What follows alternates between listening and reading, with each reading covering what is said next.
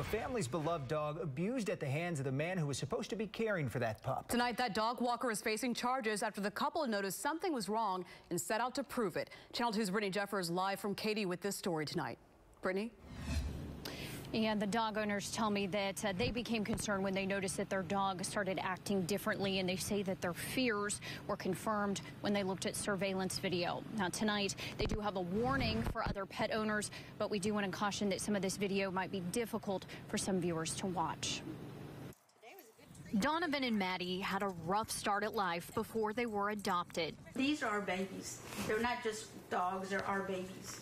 Christine Martinez and Diana Lopez say they're protective of their schnauzers, and when a friend referred a pet sitter, they thought they were in good hands. You would have never thought that he was the kind of person that would hurt anybody. About a month under Alvaro Javier Martinez, or AJ's, care, they had a feeling that something was wrong when Maddie started having accidents in the house. It started happening little by little, a little bit more. They set up cameras, and the next day when they went to work, they say they watched the surveillance app in terror. We didn't know the horror that was happening in our own home. You can hear the dog, Maddie, yelping in distress. The two rushed home, called police, and then confronted AJ. Got the camera here and the camera up there. You have been abusing her. Don't sit there and tell me that you haven't. She had bruises all on her stomach.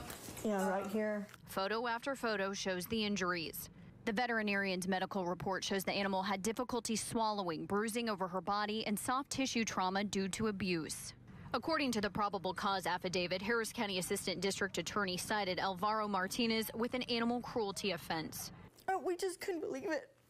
You know, it haunted us so much after it happened. Maddie is healed, but still very leery around strangers.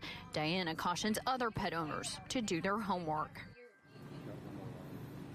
And Diana tells me that she says that if you're in this similar situation, she encourages that you look into their prior work history. She says pay attention to your animal's behavior and most importantly, get cameras. She says right now this investigation has been referred to the Animal Crimes Unit. Live tonight in Katy, I'm Brittany Jeffers, KPRC Channel 2 News. Brittany, thank you.